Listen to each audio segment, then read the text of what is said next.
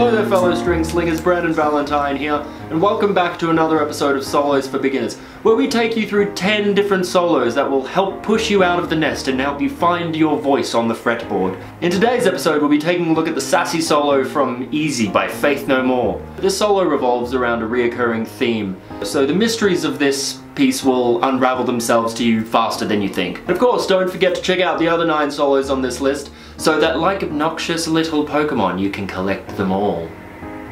So without further ado, onwards to Easy by Faith No More. Guitar!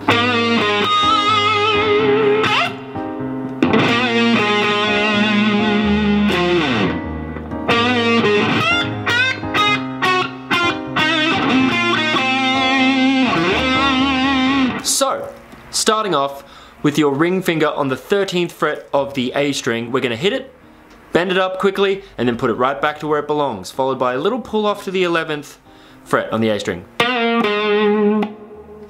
Brilliant! And then we're going to jump up the octave with our ring finger to the 13 on the G string.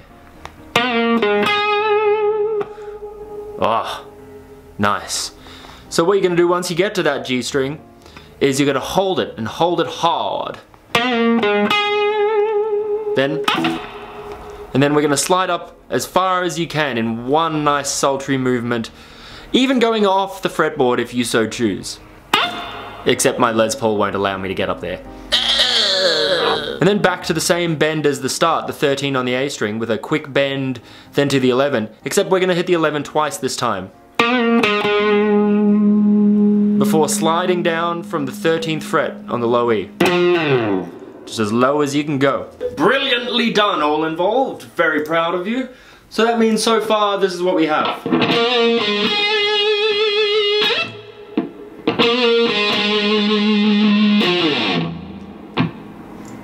Nice and simple, but mean and well-spirited.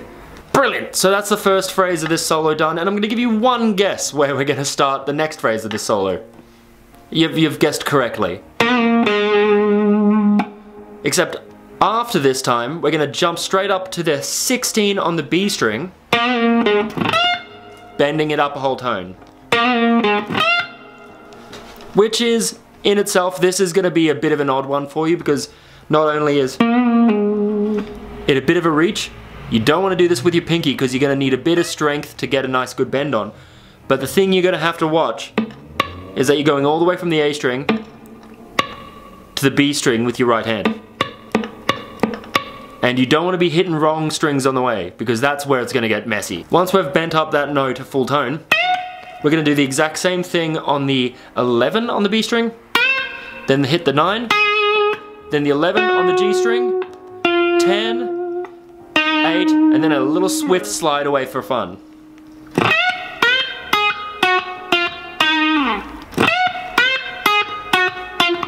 Then coming right back with your ring finger on the 10 on the D string, rolling down to hit the 10 on the G string, and then with your forefinger, 8 on the G.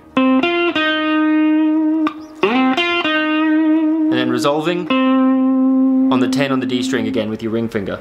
And then hold on to that one and shake it in time with the snare hits. Bum bum bum bum bum. For the next phrase of this solo, I get to deliver you some really good news. It is exactly the same as the first phrase, so we're just going to repeat that whole phrase.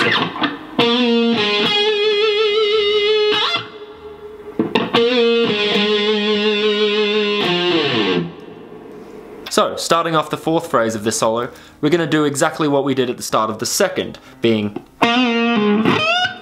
going up to that 16 for the full tone bend. But once we're done that bend, we're going to stay on that 16 for a few more notes. We're going to stay there for another note and a bend.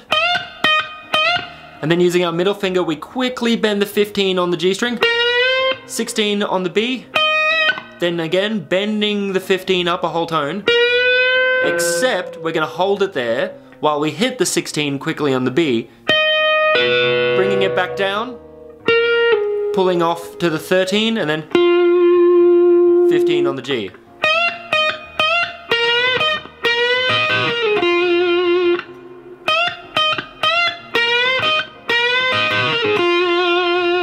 And that's going to be followed by hammering on twice from the 13 to the 15 on the D string and then reversing it once. Little quick rest and then a nice big old resolve on the 16th fret of the B string. Yes! Awesome, so now that we've made it to the end of that solo, let's go through it again one more time, but just slowly.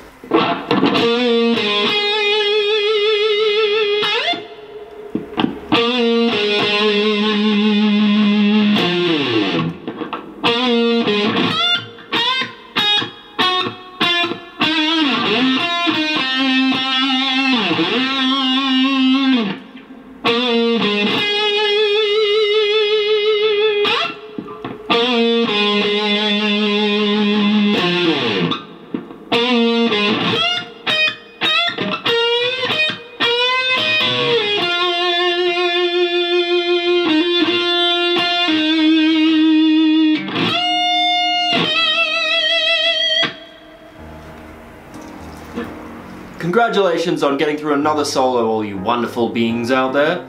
Now, a few little quick things to take from this solo are mindfulness of your accuracy when bending. Make sure that you're not going too far out of the note.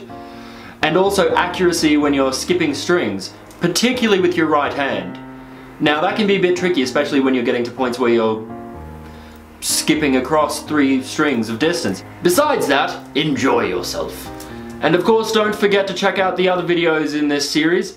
And for the love of all that is holy, don't forget to hit that subscribe button so that you can be frequented with more guitar-based shenanigans. See you next time, everybody.